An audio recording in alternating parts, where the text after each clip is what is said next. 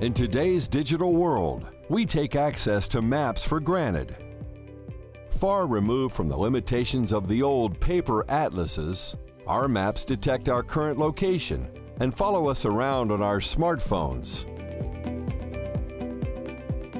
What might the next step be?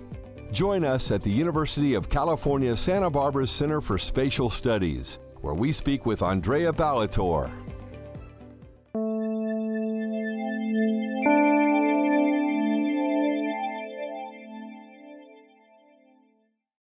A personalized map would be a map tailored to the needs, knowledge, and prior experience of a specific individual.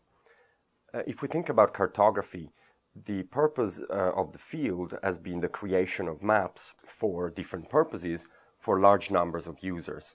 So, for example, we have road maps and navigation charts that support wayfinding.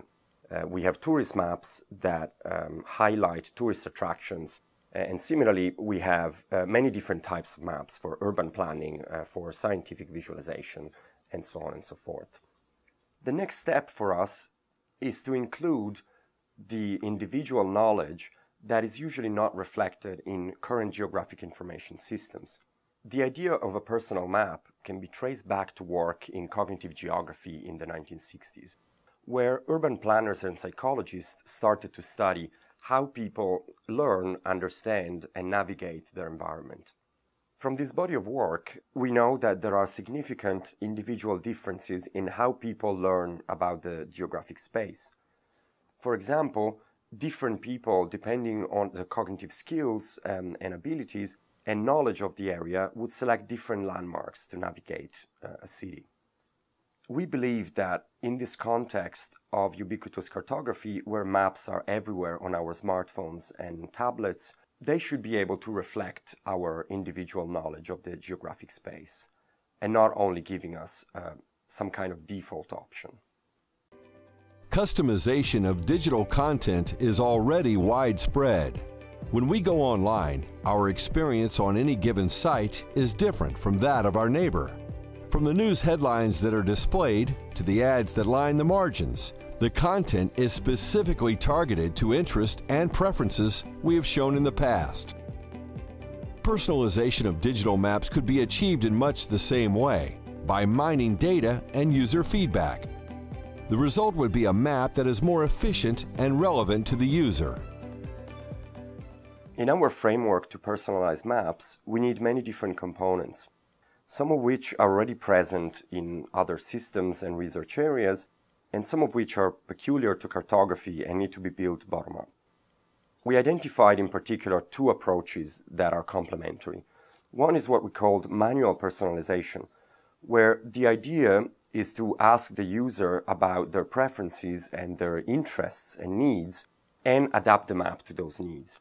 So, for example, the user might express an interest in Italian food over Mexican food, and the map can simply reflect that preference by highlighting more Italian restaurants. The second approach that we identified is what we call automated personalization. The underlying intuition is that in many cases, users don't know what they want or can't express very clearly what they want.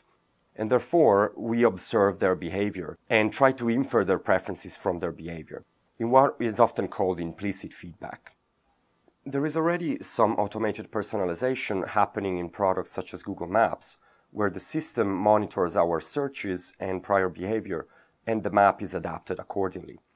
However, we feel that there is a lot more that we can do with personalized maps, not only in a commercial sense, supporting our search for restaurants and stores, but going deeper at our understanding of the geographic world around us.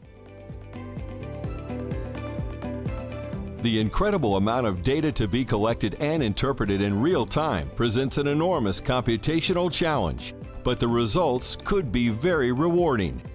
Find out more in the contributed article, Personalizing Maps, in the December 2015 issue of Communications of the ACM.